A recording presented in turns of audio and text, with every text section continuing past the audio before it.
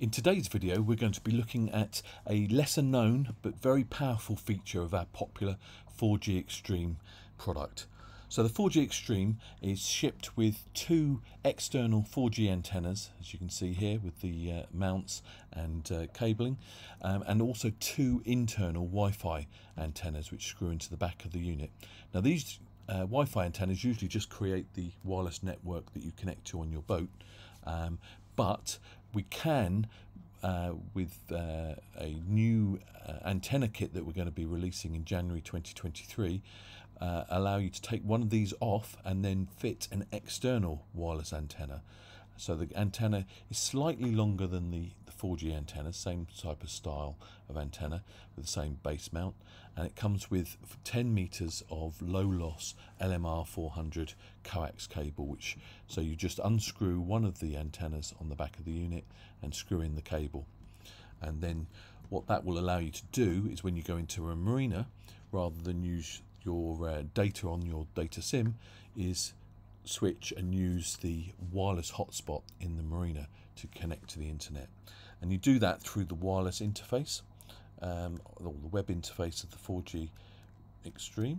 So we'll go into Safari, and I've already logged in. Here we are in the overview page. Now it's an advanced mode that we need to be in, so we need to click on where it says basic and change into advanced mode, and then we need to go to network and wireless. And now we can see the two wireless interfaces that a 4GXtream has. There's the legacy 2.4 gigahertz Wi-Fi, and then there's the newer 5 gigahertz Wi-Fi. Now a lot of marinas still only have 2.4 gigahertz Wi-Fi network, so you'll need to connect using this adapter. But if your marina does have a 5 gigahertz wireless network, then it's well worth connecting on the 5 gigahertz, because there's only modern devices can connect to it, so there's fewer devices connected to it. There's more wireless channels, so less congestion, and also it's a faster technology, so you'll get 2 or even 3 or even 4 times the speed you get on a 2.4 gigahertz Wi-Fi network. So what you do, once you've decided which type of network you're going to connect to, you do a scan. So I'm going to click here, and it's the same procedure depending upon which, whether you use a 2.4 or a 5 gigahertz.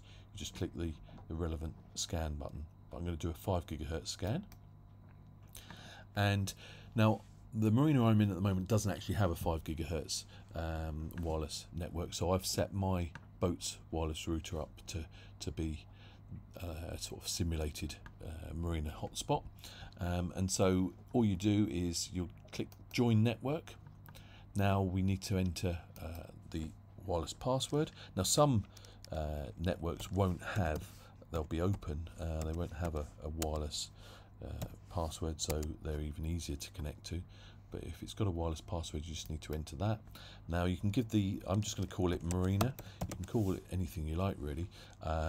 It's just so that when you see it in the list of interfaces, you know which one you've created. Then you go to submit, and then you go save and apply. And now you'll see, as well as seeing an extra connection on the 5 gigahertz range to the name of the network that I've connected to, if we go to network and interfaces, we'll see along with the wired WAN, the 2 SIM card connections, we've now got a new interface called Marina. It's already connected, you've got an IP address, so we're actually online now, I'd imagine, with that. And to prove that, what I'm going to do is, and this is good practice as well for you, is to turn off the mobile data SIM connection, so that we know that we're definitely connected just to the wireless network of the marina, and we know we're not going to be using up any of our megabytes data allowance on our SIM. So we set that to off, this one's to on. The LAN is always on, never turn that one off, that's an important note, otherwise you'll not be able to connect to the 4GXtream.